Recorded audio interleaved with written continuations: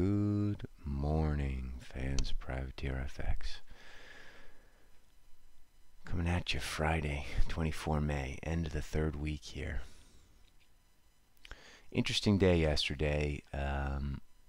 Obviously, Euro Yen worked out pretty well.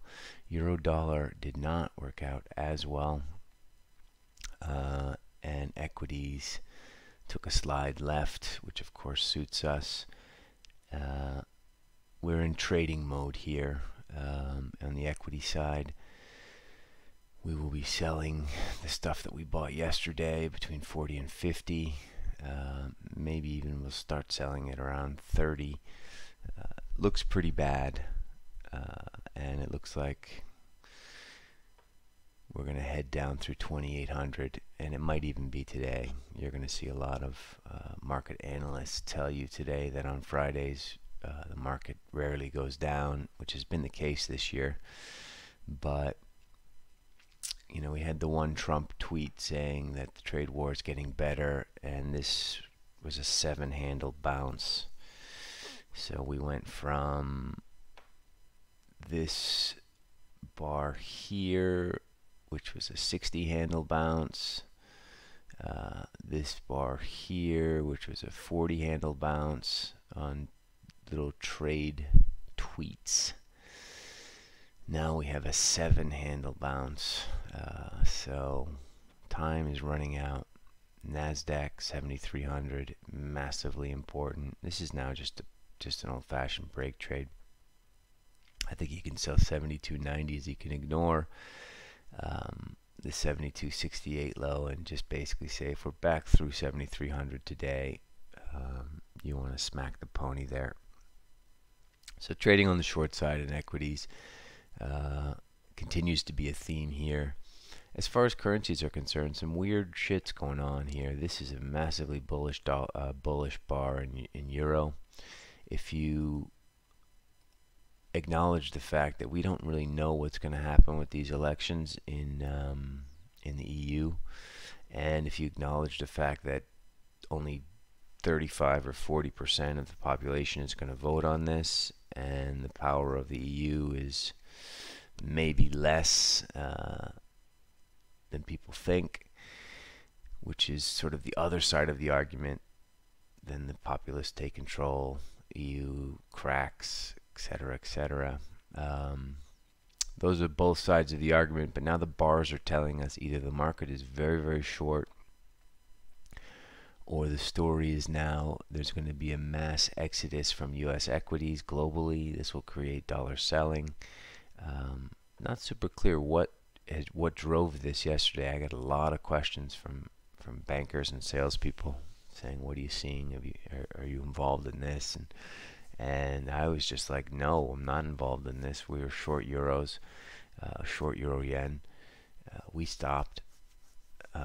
Euro dollar, we're still short euro yen, but this looks important now, and prices above 111.90. There's some fresh air there now. This is you know, close your eyes, take away the euro dollar moniker on this chart. This is very, very bullish after quite a few down weeks, months, almost, you know, years. This thing has been going down. The news in Europe is terrible, and yet price is here. This has all the makings of catching the market with their pants down.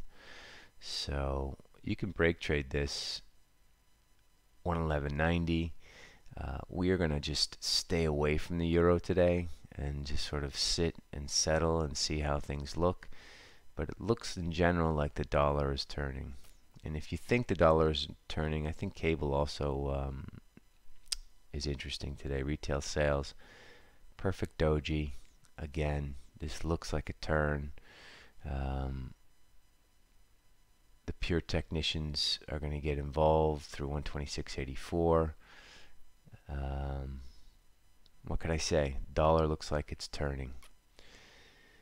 Boons do not say that. Boons are telling us there should be more euro pressure. This 167.40 is a very, very key level. This will take yields closer to the all-time low of minus 20 basis points. Triple top up there now. We'll have to see. I'll have to see what boons are telling us. Let's take a look at this Aussie. We've cut our shorts now this morning before this video.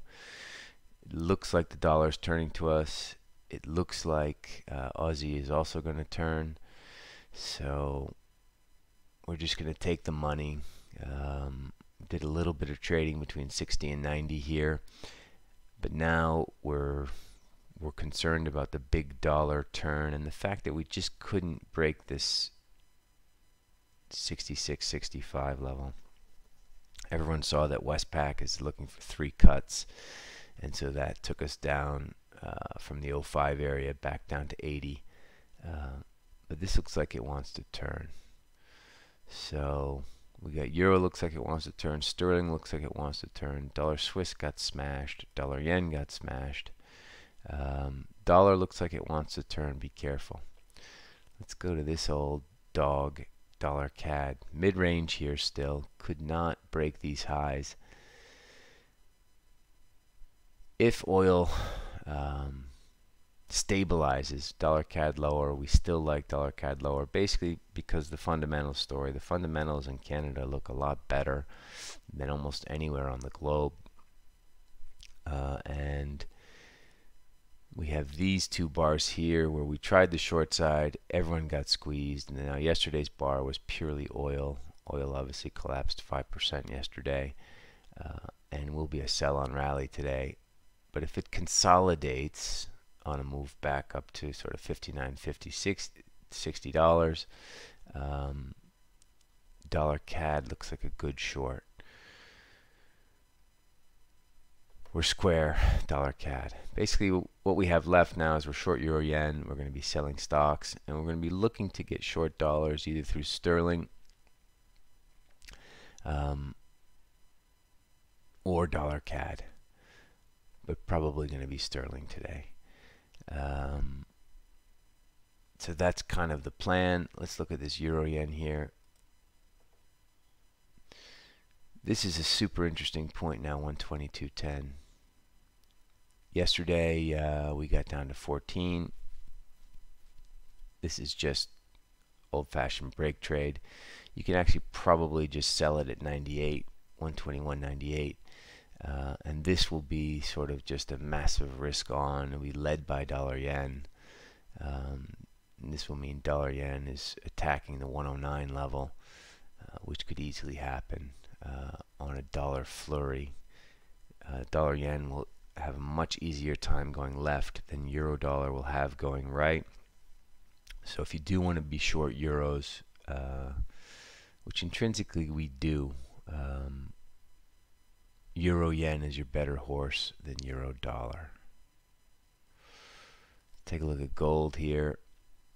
If the dollar weakens and it's risk off, gold needs to go higher. The chart doesn't tell us too much. A lot of people will have drawn this line here.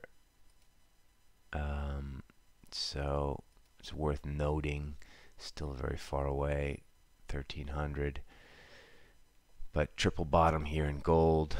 Gold looks like it's set to go higher. This is another way to get short dollars without getting involved in sterling, which can be a pain in the ass. Dollar CAD, which can be oil driven, but which is more euro dollar driven than oil driven. Or euro, which, you know, the story is very negative and you're just trading flow. Anyway, 3 ways to get short the dollar there. We're short Euro Yen. We're going to be selling high ones in stocks. We're going to continue to trade it until it gets down through the 200-day, which is 27.70, 27.76. So this might happen today, people. So, you know, get your rest in the morning. I think it's going to be a quiet morning. All we have are basically retail sales out of the UK and then CBI out of the UK. But in the US, we have durable goods, and we have a Friday after a very spooky Thursday. So it should be good trading the New York session today. With that, I leave you with best of luck and make some dough. You deserve it. Ciao.